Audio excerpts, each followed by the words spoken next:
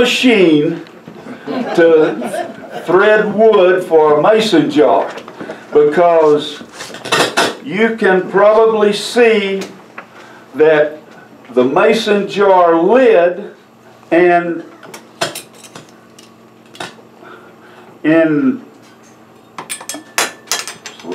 I get it.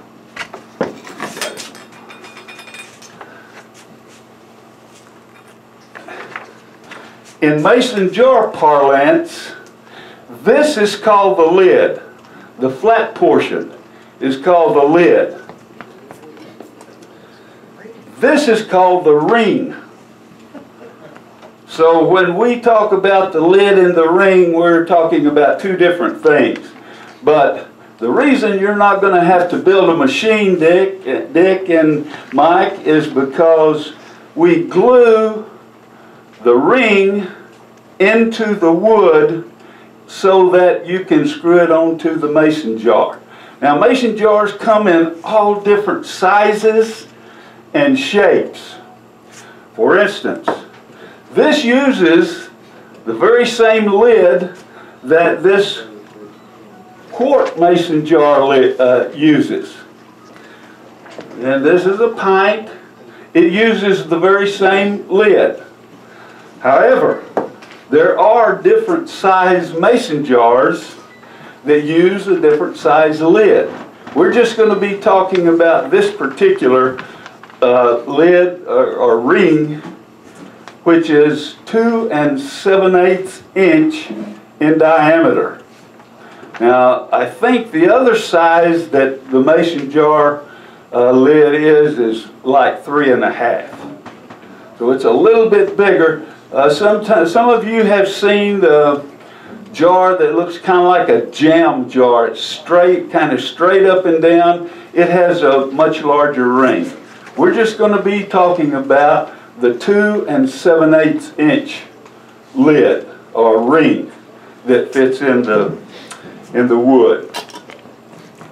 Pennsylvania. But he demonstrates all over. And he said that he started demonstrating these lids. He said, I've never sold one unless I was forced to sell it by my wife. But he said he would go places and demonstrate making these lids. And he'd have a line of lids that had been completed there, and ladies would come by and look at it and say, well, how much is that one? He said, well, I don't sell them, I just demonstrate. And he said she would say, well, I like that one, how much is it? I want it. And he said he learned fairly quickly that ladies love decorative mason jar lids. And that's one of the reasons that I decided to do this demonstration today, is because it's getting that time of the year that you need Christmas gifts, and it's fairly easy to do this little project. Now, I also want to say that you can design the lid however you want to design it. Here's one that has no top knot or no pinnacle at all. It's just flat. If you want to do that and put decorative rings around it or whatever, that's up to you. Or you can make one that has a decorative pull on the top of it that you can hold on to. Or there are just all kinds of things that you can do. You can make the lid almost of any composition you want to. This is 1/2 inch birch plywood glued together to turn. Here's an example of a segmented piece that I just happened to have laying around in the shop, and I thought, oh, that would be all right to make a decorative mason jar lid. This particular one is some more of that wood that I just had off fall that I had laying in the shop, and said, well, that would make a nice looking piece. So whatever you want to do, your imagination is the only limiting factor, and what you do with the top of it. What kind of finial you put on it, or spindle, or what, if you want to leave it blank, or how you want to decorate it, that's just up to you. It's not the only limiting factor there is, like I say, your imagination. Okay, now to begin, let's talk about, if you look at the handout, if you have a handout and look at it, we start off saying that we have to prepare the turning blank. Well, obviously, we know that that's the case. If we're going to turn wood, we're going to have a turning blank. So how you prepare the turning blank kind of depends upon what you want to do with the wood. If you want to have a segmented piece that you're turning, then it's going to be different than if you have a solid piece that you want to turn. For instance, we started by showing a picture there of a solid piece. It needs to be a minimum of 4 inches in diameter. Okay, here's an example of a piece that could be a solid piece, 4 inches in diameter. Now the reason for that is because when you turn it down into the shape for your mason jar lid and put the ring inside, you need to have a little surface on all the way around for the ring to fit into. If you use 4 inches, a 4-inch diameter piece, then that's going to give you 1 1/8" total. So that's going to be 9/16 on each side when you cut the ring into the bottom. So that gives you a little bit of space there to work with.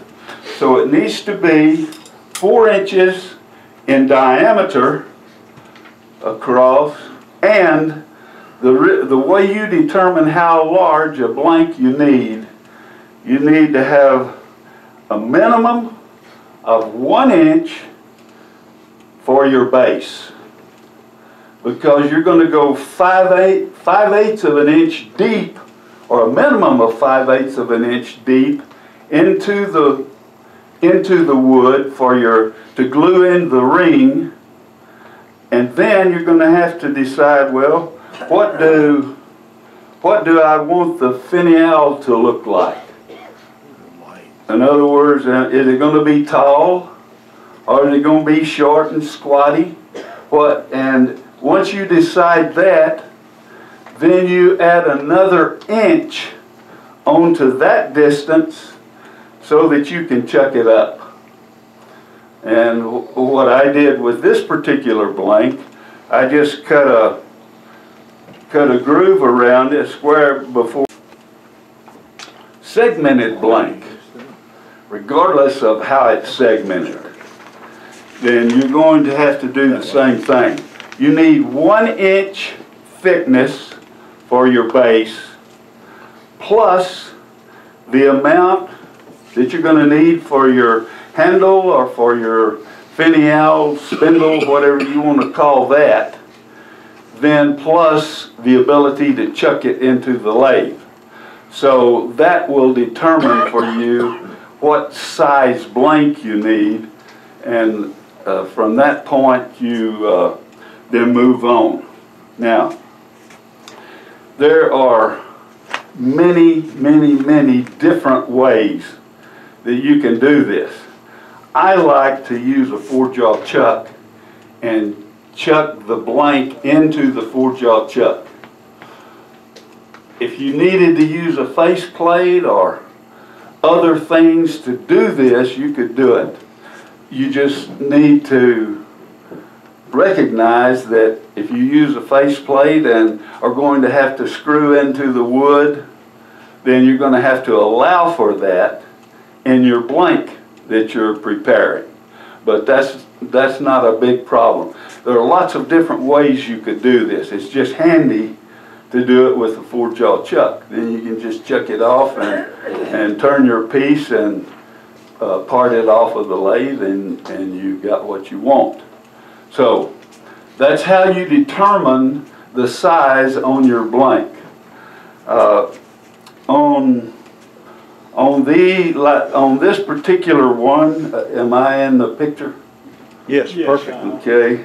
On this particular one, I put some laminations in between to decorate it, and one on top before I put the spindle in that I was going to glue in, so that just to decorate it. But you can do whatever you want to with that. Okay. Now, if you're going to do a laminated blank, you use the same guidelines, same principles that you use on the solid blank. You just have to know how high the spindle needs to be and all of that information. And then you need to make that length according. Okay. On the segmented, the base needs to be 1 inch thick, 4 inches in diameter. That gives you plenty of wood to work with there. Okay. Then, if you're going to do a segmented, where you use another piece of wood. For instance, this one I used birch, just a 1 inch thickness of birch, and just put a little lamination between it for decorative purposes, and then some mesquite burl for the top. Yeah, I just made sure that I've got enough space here to turn the wood like I want it and part it off and have the size jar lid that I want. So you use the same principle, but when you laminate them, put them together, there are some guidelines that you need to think about. If you look on the second page, turn a dowel, a 1 inch dowel on the end of the spindle to match the hole drilled in the center of this piece. And I already said on the first page, drill a hole through there. It doesn't have to be a 1 inch hole. I just chose that. You could drill a smaller hole or a larger hole if you wanted to make your dowel. But the purpose of the dowel, and Ron Butler emphasized this in his video, the purpose of the dowel, particularly if you're going to use a drill to hollow out the base of your turning, it produces a lot of torque on that turning. So you need a gluing surface there that will provide that amount of surface, so that when you've got your Forstner bit pushed into the turning itself, that it's not going to produce so much torque that it will break the spindle.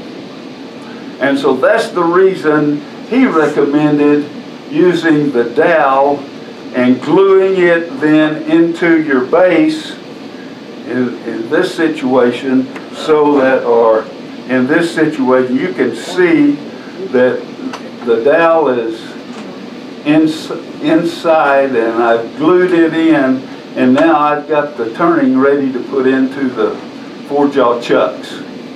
That's the reason for the dowel itself going down into your base. Okay. I like that. Now the next thing that we need to do, we're ready now. I've already done all that and prepared this turning blank that we're going to put into the 4-jaw chuck. And we are going to use the Forstner bit. However, the question comes up, do I have to have a Forstner bit? The Forstner bit is a 2 7/8 inch Forstner bit. Well, not too many of us keep that size in our shop, normally. I ordered one, and I paid $24.99 for it. They're not really, I think I got mine from a MILS or MSC. MIL something. Anyway, I've ordered some bits from them before. But you just plug in 2 7/8 inch Forstner bit on Google, and it'll bring up several different sources that you can order them if you want to order one. But I went ahead and prepared this blank for the 2 7/8 inch Forstner bit. Now, the question comes, do I have to have a Forstner bit to do it? No. You can, if you're just going to make 1 or 2 of these for Christmas presents, I wouldn't advise spending that kind of money unless you've got more money than you do cents. But I wouldn't advise doing that. If you're going to make 100 of them for Christmas gifts, then it might be worth it to you to do that. But you can see if you look at this blank, I have already turned out quite a portion down to 5/8 of an inch in depth. And that's how deep you have to turn the hole in order to put the ring inside. 5/8 of an inch. So I already hogged out some of that material, and when I put this on the lathe and use the Forstner bit, it's going to be a little bit easier for it to cut down into that than it would if it was having to take the entire diameter of that 2 7/8 inch out. But you don't have to have a Forstner bit. You can do it with a chisel. I used the Badan to take this out. But there are all kinds of tools that you can use to do that, and you don't have to have the Forstner bit.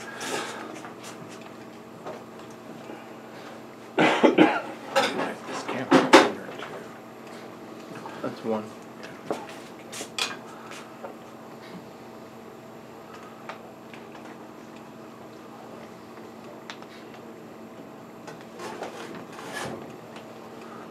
Okay.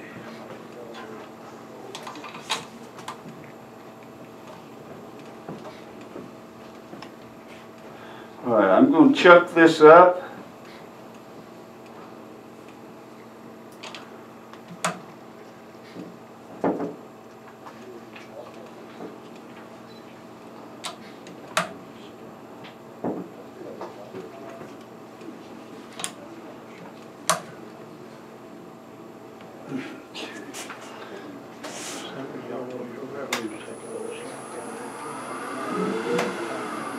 Okay, luckily I got that in pretty close to the way I've had it before, and it's running fairly true. So you have to be careful of that. Another thing that you have to be careful of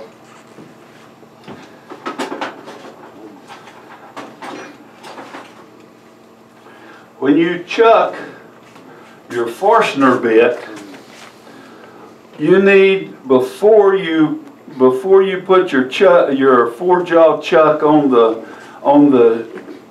spindle, you need to make sure and line up the point of the Forstner bit with the, put a point inside your drive and make sure that you line those up. As large as this is, sometimes if you're not careful in lining that up, you may get a little variation there, and you don't want that, because that's going to cause vibration when you start drilling. And so you want to line that point. I have already done this, so I know it's fairly true right now. But you want to line the point with the point on your drive so that it's very close.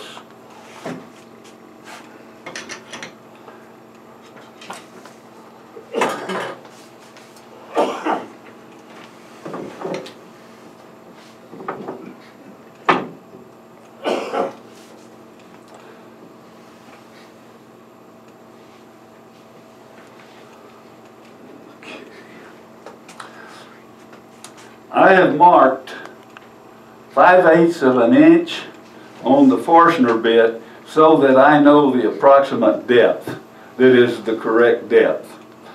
Okay, now a thing that you have to be aware of on the mason jars themselves, there's the thread, and then there's a stop ring on the jars themselves. If you drill too deep into your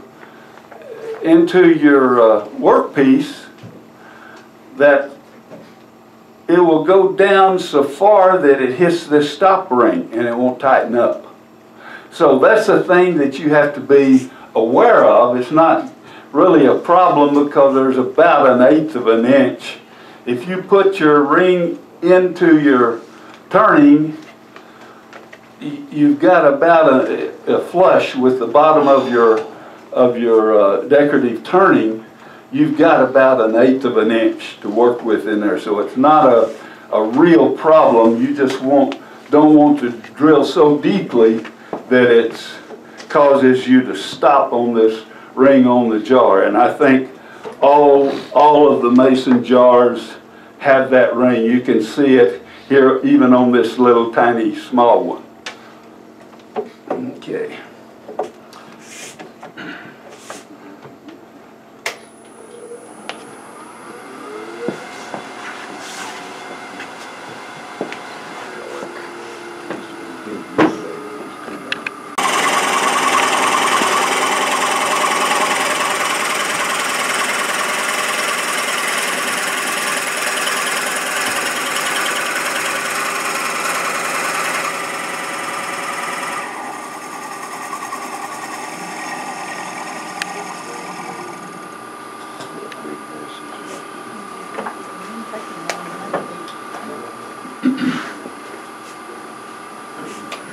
Now you can see that's a little quicker than hogging the entire circle out with lathe tools.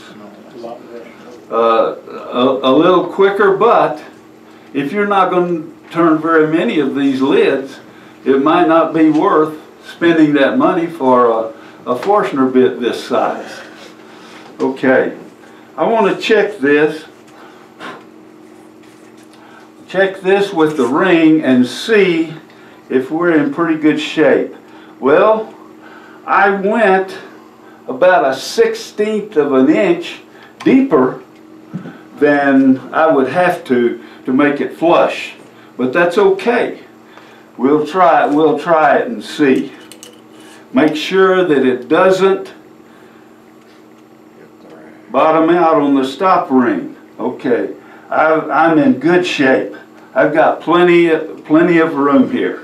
When we glue the ring, the mason jar ring, into the workpiece, then I'm gonna have plenty of space there, and it's not gonna hit the stop ring on the mason jar. Okay. And you also would have your lid too to give you a little bit more. The lid, yeah, doesn't take up very much space. It clamps down on. It has a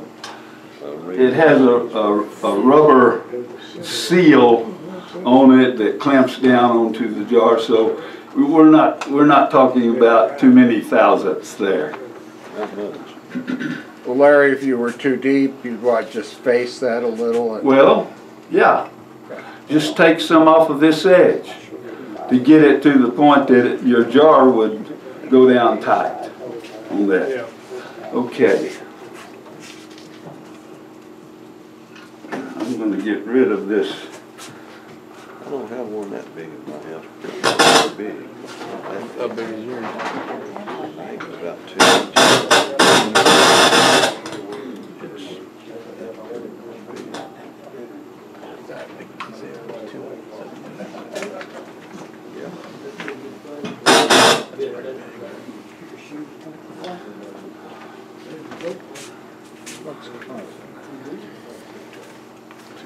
Okay, any questions so far? I've got questions. Okay. Could you make that a little bit smaller and press the lid, the ring inside, to make it a tighter fit instead of gluing the ring into the lid? I'm not saying you couldn't do that. You could. It would take a lot of time and effort to make that so tight that you press the ring into it. Plus the fact, here's another consideration you'd have to have. This outside portion of the ring, I don't know if you can see it, the outside portion of the ring is a tiny bit larger than the internal diameter. So in order to get it just the right size for this ring to press down in there and stay without gluing it might be a pretty good problem. I'll tell you now, there are several different glues you could use. Ron Butler recommended this particular glue. It's called Aleene's Original Tacky Glue. It's used by seamstress in sewing. Yeah, and it dries perfectly clear, and it is a little bit gap filling also. So when you put the ring of this particular glue into your wood, it seals pretty good and holds, and then dries perfectly clear without any problem. I got this for $3.27 at Hobby Lobby. And it's a good strong glue that's plenty strong for the needs of this. You can also use a silicon sealer if you want to. It takes a little longer to dry, but it dries clear, and you could use that. So there are many different glues you could use for this process. Wood never quits moving. So flexible wood you have to some kind of bumpy there. Yeah, that's true. And both silicone and this tacky glue is flexible, pliable. It could move also. Now, other question? Yes. Larry, he has questions about press fitting the ring in there. One thing you have to consider about that also, when that wood starts moving, that ring may come loose. Yeah, that's what Mike said. The wood process. Yeah, wood's always moving with temperature and humidity variations, and you get some changes in size, so it'd probably be wise to go ahead and glue it. You know, you could work hard and maybe fit it right, but it'd be, plus the fact that when you screw that lid down, if you want it to seal really good, you have to put some pressure on it. Any other points or questions? Okay. Our next step in this process needs to be roughing out the blank and then turning it to shape.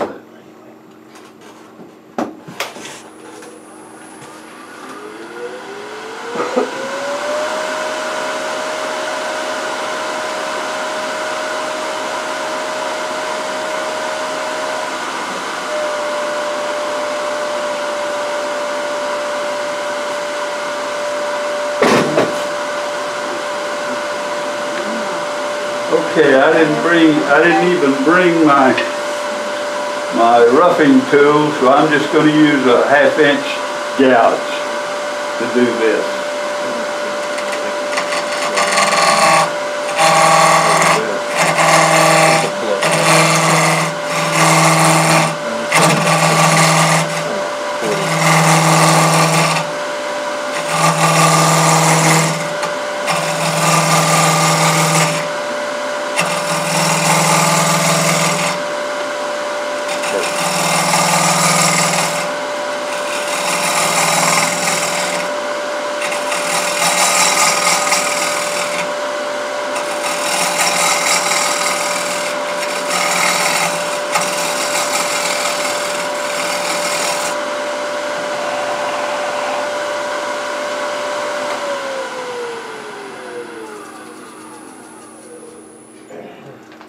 Okay, that's getting real close to round, but what I want to say is, if you can see this, I don't know if you can see this bottom edge.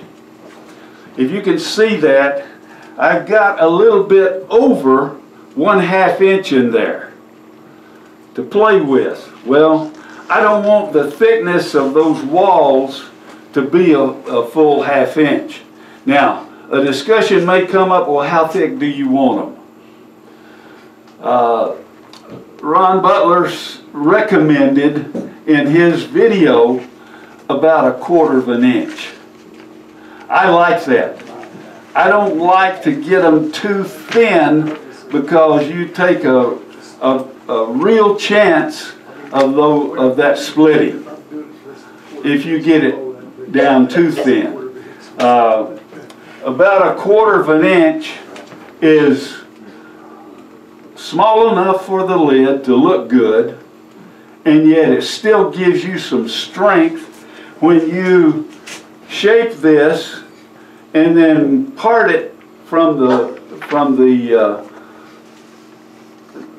tool itself, from the lathe itself, and turn it around and rechuck it on the inside of this. It still gives you some strength in there so that it you won't take a chance of it splitting. So I like that quarter inch, but you can do, again, whatever you want to in that respect. If you wanted to thin it down more than that, you could, or make it larger than that. But you can see here that it's about 9/16 is what that is. And by the time we get through shaping it and sanding it, we'll try to turn it down to 1/4 or less. Okay.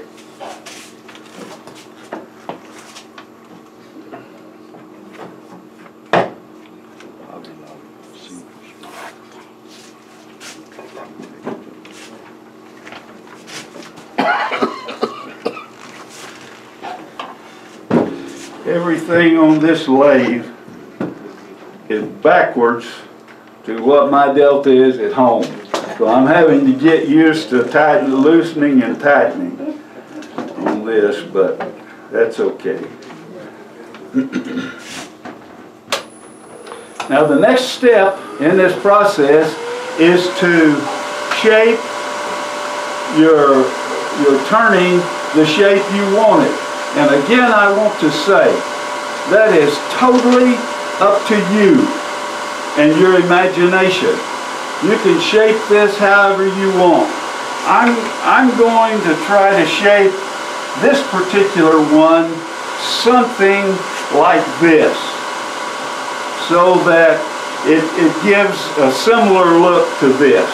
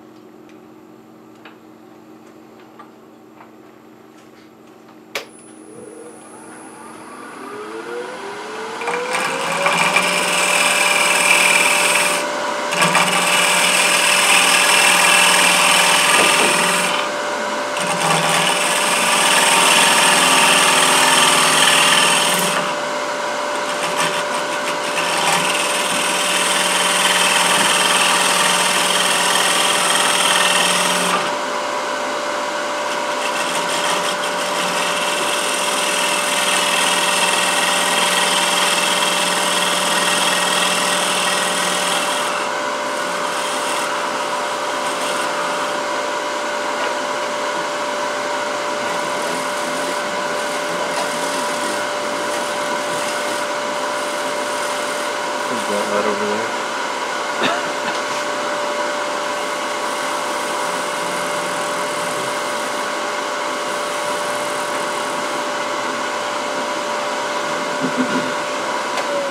Okay, now,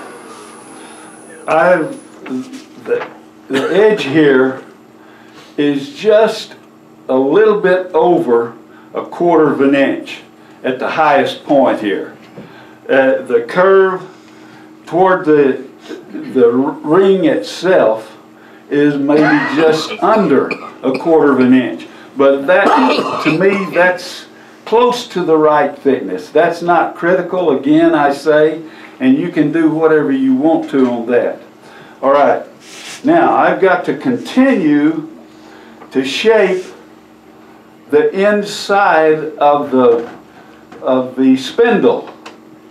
And I have in mind what I want to do there, but I've got to shape that down. One thing that I haven't said is this. The reason I said 1 inch thickness on this base is because you're going to go 5/8 plus a little bit. So if it's 1 inch thick, then that leaves you close to 3/8 of an inch. Well, if I have to go down into the base itself you see that's going to get it down there pretty low. So a minimum thickness that you need there is 1 inch. This gives me, the way I cut this down, this gives me maybe 5/16 or so that I can, if I need to go down into the base itself to make the shape that I want, then I can do that. But the reason you need that 1 inch thickness is to make sure that you do not cut down into the ring itself.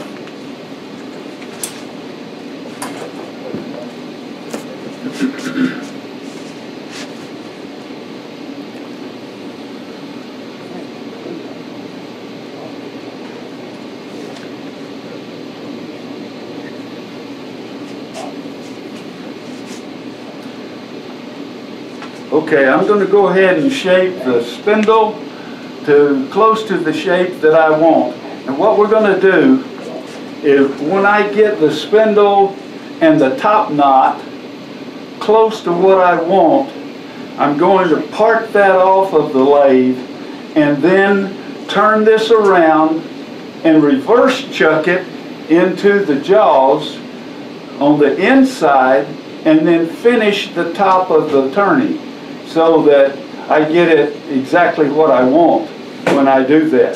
So I'm going to go ahead and start shaping the spindle now.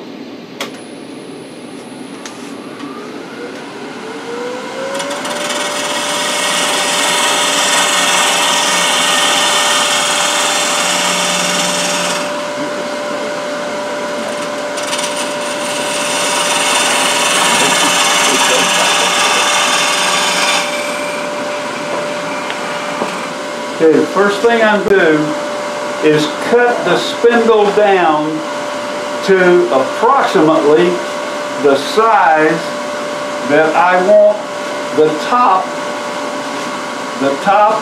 of the top knot here. I'll cut it down to, I don't know exactly what size I want that, but I'll cut it down somewhere close to that.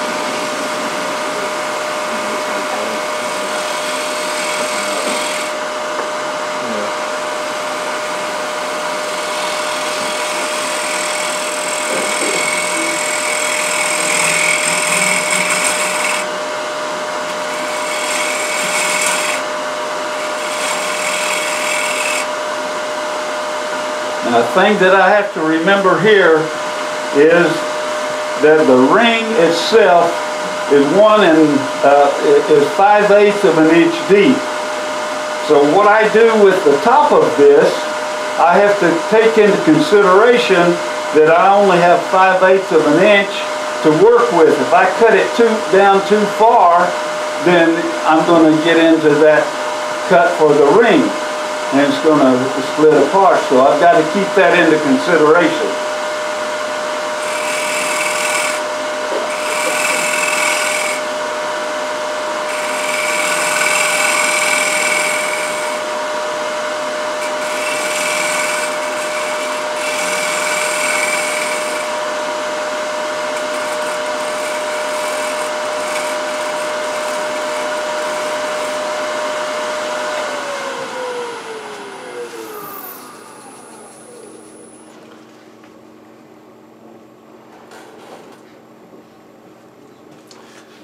Okay, I'm going to leave about this size and try to make my top knot, the top of the top knot, approximately this size in diameter.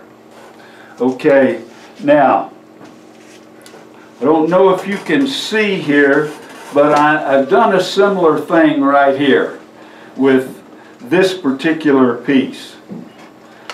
It has a veneer decorative piece between the turning and the spindle, just for looks. Okay, I have cut down slightly into to make a concave surface there to work with for the turning itself.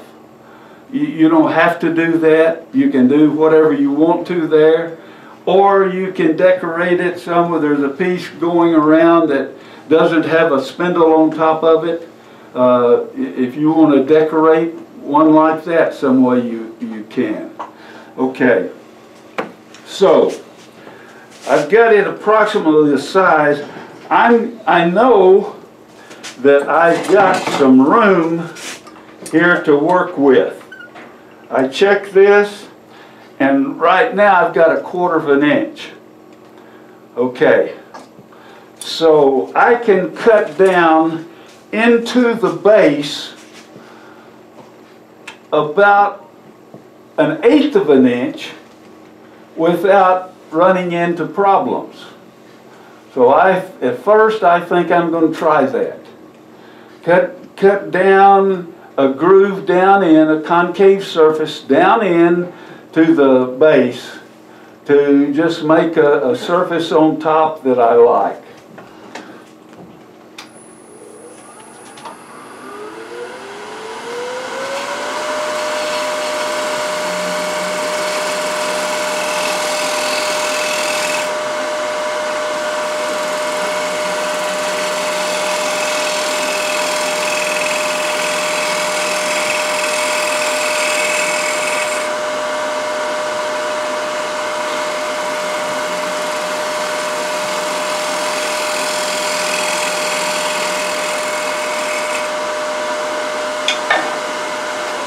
Okay, I want to check that and see how close I guessed.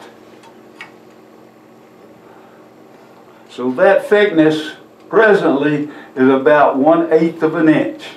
I've got 1/8 inch from the top of the groove to the bottom of this cut, which is plenty. That's enough for stability, and then I've also cut down, and I like the looks of that top. So now I need to shape that spindle. Okay, let's see what we can do with that.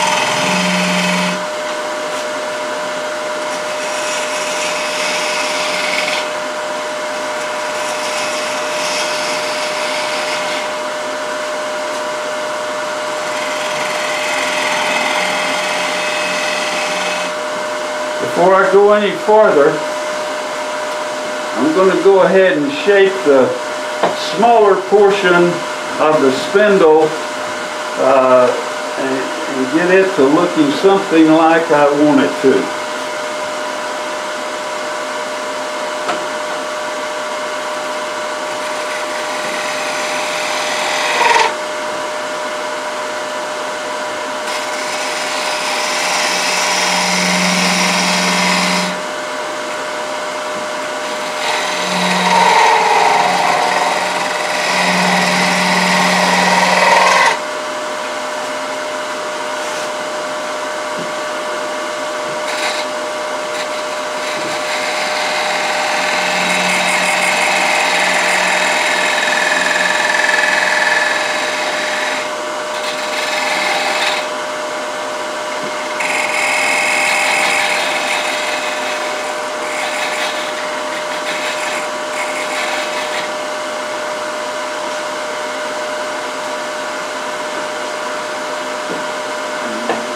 I'm going to use a tool that I just ground for myself out of a screwdriver. It's just a rounded chisel is all it is. But I'm going to use this to try to shape this cut inside here.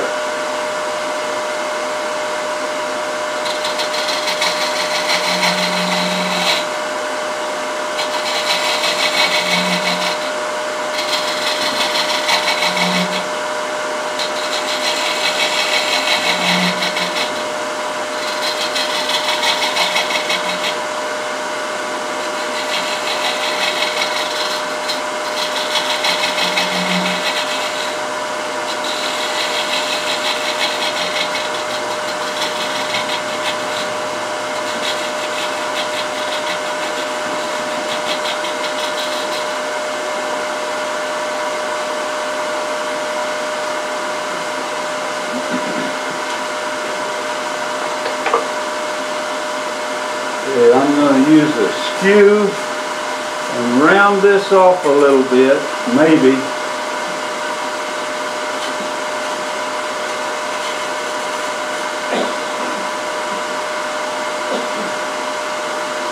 No, I'm not. I'm going to use my gouge.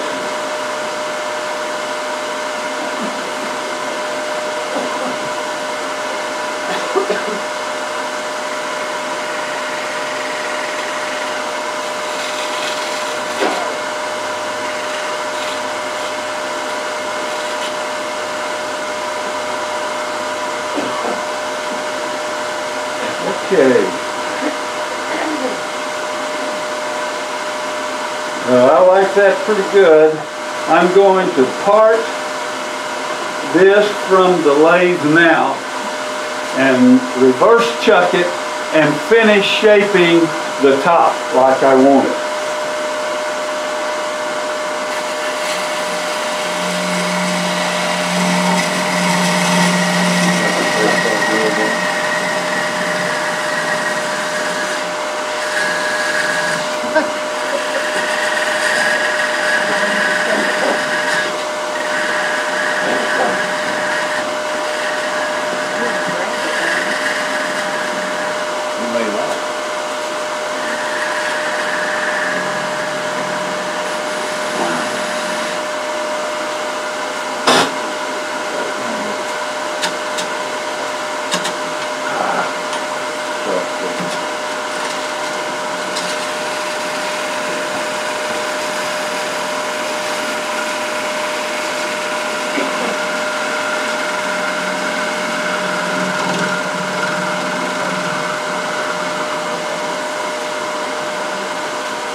Okay.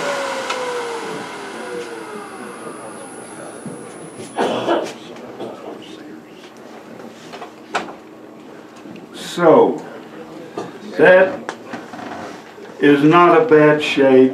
When I finish with the top of it, then we'll sand it, and if I had my spray unit here today, I would go ahead and spray it, but I'm not going to do that. And I'll go ahead and glue the ring in and show you what we're talking about there.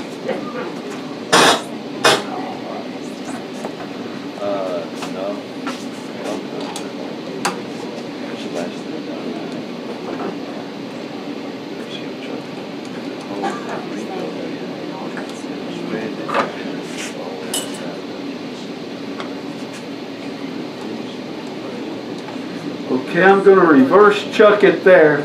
Now, a thing that you need to recognize is that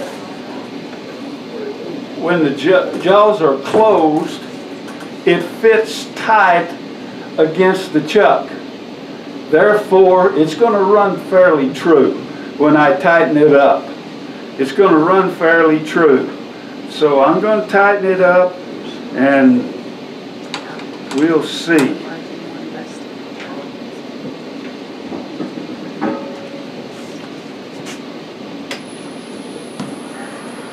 Okay, that's running fairly true. So now all I have to do is go ahead and shape that top like I want it. and we're in business.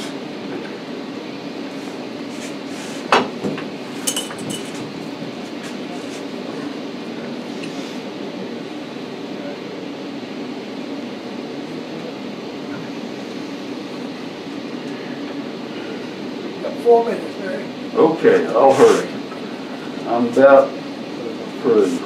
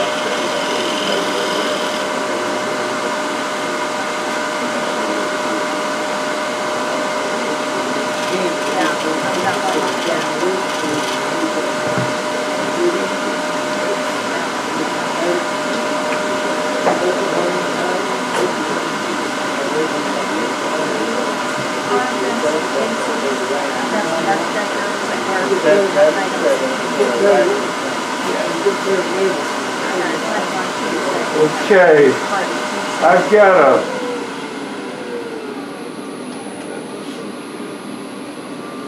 got a 120 grit and a 180 grit, and I've got some 220 over there.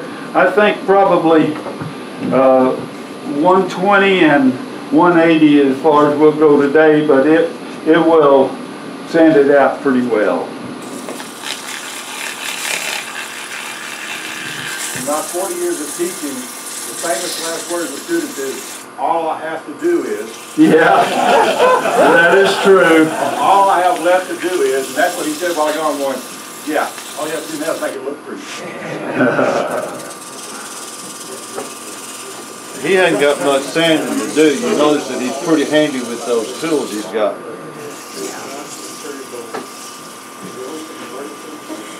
I think that's amazing. You know about that? I have learned so much attending meetings right here at the South Plains Woodturners from people that it's just unbelievable. So nobody, I think, nobody ever gets where they want to be as far as learning is concerned. We all can continue to learn.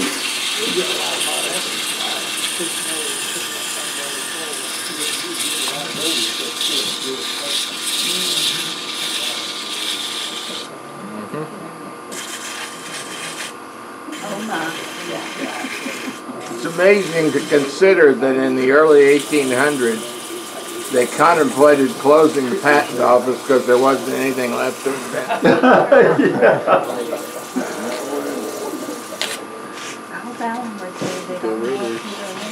We don't watch anything where it's just recorded.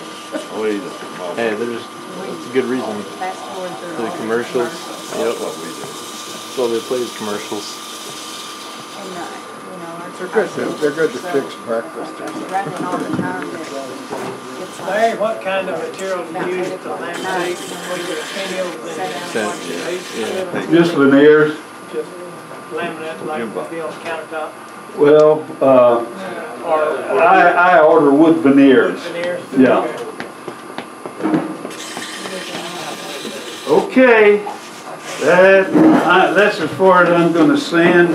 Obviously, it needs more sanding, but that will satisfy our needs here. I like that. I like the pile, the multi-colored pile. And I was thinking a good Christmas gift would be to give the lid and a jar full of Candy? candy and then just give that as a present Right. to people that You knew they got bet. it. That's they have these homemade That's hot better. chocolate mixes too that you can put. right. You know. Yeah, lots of things you can put in the jar to make it advantageous, but I think ladies know a whole lot more about that than us women do, than us men do. Well, thank you, Larry. You bet. Wonderful job.